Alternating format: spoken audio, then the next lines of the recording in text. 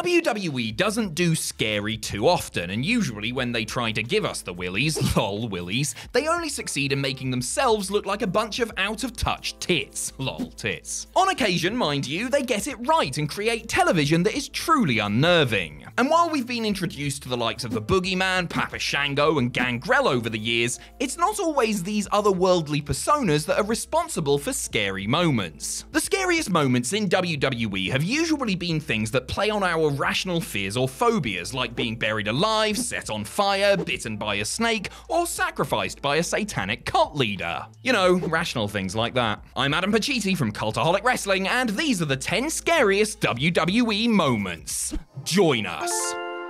Number 10, Big Daddy Ghoul. Diesel and The Undertaker's 1996 feud wasn't an all-timer or anything, but it certainly had its moments. The dead man emerging from a hole in the ring during Big Daddy Ghoul's WWE title match with Bret Hart at In Your House 6 was great, and the eventual match at WrestleMania 12 was a worthwhile brawl too. The most memorable moments of their program, however, involved some of the Phenom's trademark supernatural shenanigans. A couple of weeks before their showdown at the Showcase of the Immortals, Diesel was wrestling Barry Horowitz on Raw when his attention was drawn to a casket being delivered to ringside by Paul Bearer. Most assumed that Taker would be waiting inside, but when Diesel, after winning the match, took the lid off it and pulled back the plastic, he was met with his own likeness. It was a shocking reveal and a great piece of trickery as WWE spliced in a pre-recorded close-up shot of Kevin Nash himself laying there and made sure not to show the dummy and ruin the illusion. Diesel's frightened reaction sold the ominous warning wonderfully.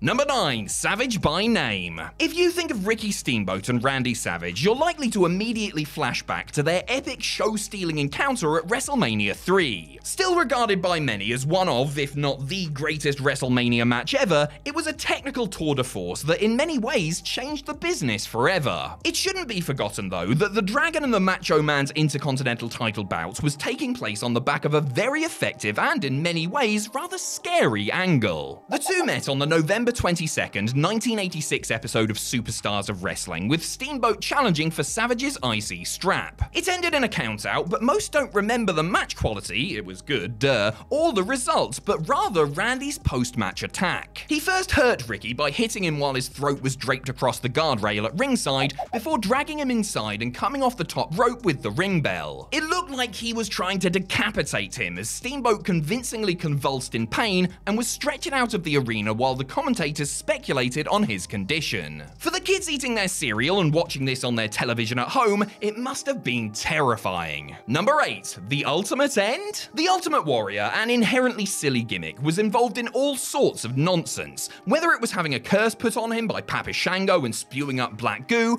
or being locked in a room of snakes by Jake Roberts. Those were far from frightening to anyone above the age of 5, but much more effective was the funeral parlor segment that saw The Undertaker seal Warrior in an airtight casket. The dead man attacked Warrior as he was, conversing with Paul Bearer, decking him with the urn before scooping him up and putting him in the coffin. Soon, panicked officials tried to pry it open with a crowbar, and when that wouldn't work, drilled holes in the side of it so our face-painted hero could breathe while trapped in there. Vince McMahon, Roddy Piper, and Randy Savage sold it brilliantly on commentary, reminding the audience how long Warrior had been in the casket, while leading the calls for it to be opened, which it eventually was. A passed-out Warrior was then given CPR and successfully revived, but for a minute, fans were convinced that he was on his way to Warrior Heaven. Number 7, The Big Boss Hang. As we've already established thus far, sometimes the scariest things in WWE aren't to do with some spooky character or a plot ripped from the trashiest bargain bin horror film,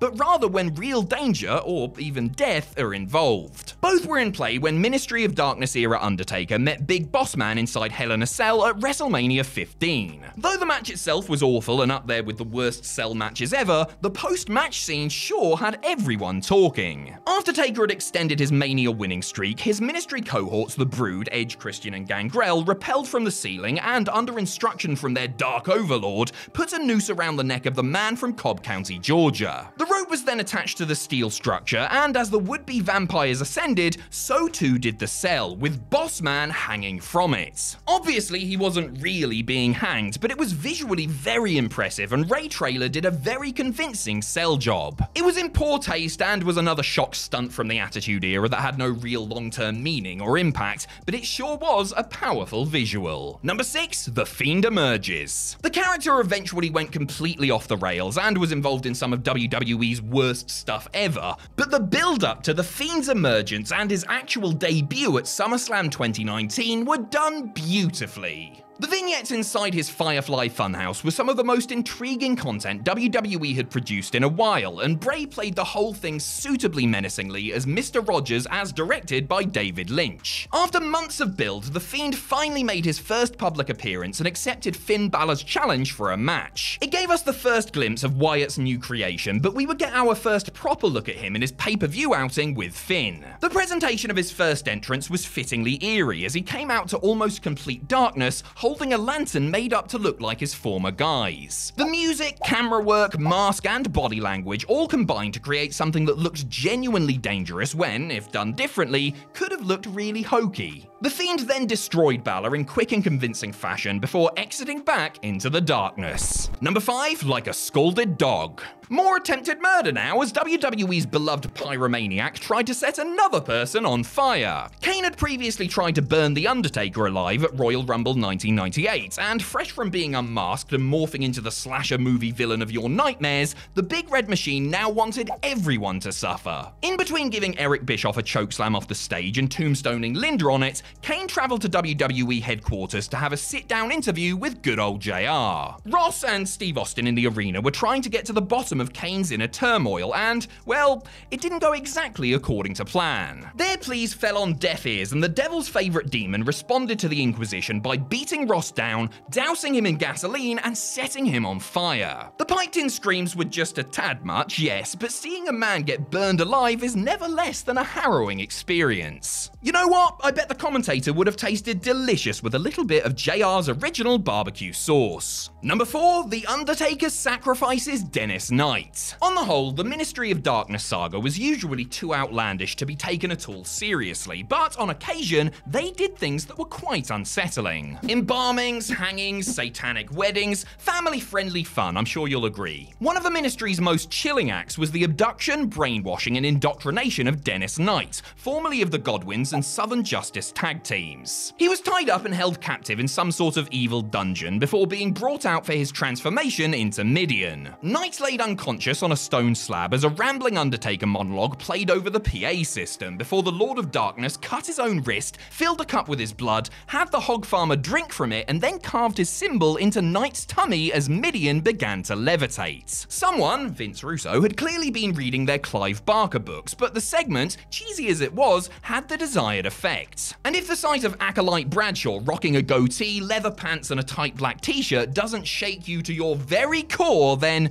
well, you're made of sterner stuff than me. Number 3, Mankind attacks JR. Jim Ross probably shouldn't have been too surprised that his sit-down with Kane ended up badly for him, as JR had previous experience when it came to an interview going off the rails and ending in pain for the man in the black hat. In 1997, WWE attempted to flesh out the Mankind character by airing a revealing interview with the Masked Man in segments over several weeks on Raw. The interviews made Mick Foley's alter ego more relatable and sympathetic as he told of a torturous existence filled with heartbreak and scars, both mental and physical. While the segments softened the edges of the man who had done some barbaric things to his fellow superstars, the interview turned at the end when Mankind completely lost the plot and threatened Ross before beating him down and putting him in the mandible claw. What made this so creepy was how close to the action the camera got, combined with Foley's frenzied noises and JR's screams and pleas for help. It was sinister and unpredictable and did much for the career of Mrs. Foley's baby boy. Great performances from all involved, including the production people, who shot and cut it all magnificently. Number 2, Happy Birthday, Aaliyah. Unstoppable monsters with supernatural powers may be scary, but they're not quite as scary as some of the other unnerving characters who are more based in reality. The likes of Nails, disgruntled criminal out for revenge, Waylon Mercy, southern gentleman who can snap at any moment, and our straight-edge savior CM Punk. Punk was the leader of the straight-edge society cult, so group, and was angling for a match with Rey Mysterio when he interrupted the Masked Man and his family as they were in the ring asking the crowd to sing happy birthday to his young daughter Aaliyah. Not one to spoil a party, Punk picked up where the crowd left off and gave his own creepy rendition of the tune. He then began intimidating and threatening Rey, his wife, and his kids as they eventually left rather than suffer the wrath of the Second City Saints. As they were leaving, Punk continued singing happy birthday as a tormented Mysterio looked on. Here it was not so much violence, though Punk did give Rey a big old slap, but the threat of violence that made this so daunting. Number 1, Savage gets snake bit. One of the scariest wrestlers WWE has ever seen didn't need to rant and rave or resort to cheap tricks. Jake Roberts had a naturally threatening aura and only needed to speak in hushed whispers and wield a snake to send his opponents running. He was at the peak of his powers when trying to goad the retired Randy Savage back into the ring, first crashing his and Miss Elizabeth's wedding reception after SummerSlam 1991, and then taking things to a whole new level when he unleashed one of his serpent friends on the Macho Man. Jake successfully trash-talked Savage into leaving his position at the commentator's desk for the squared circle, before blindsiding him and tying his arms in the ropes. After that, he took out his Cobra and had it latch onto Randy's bicep.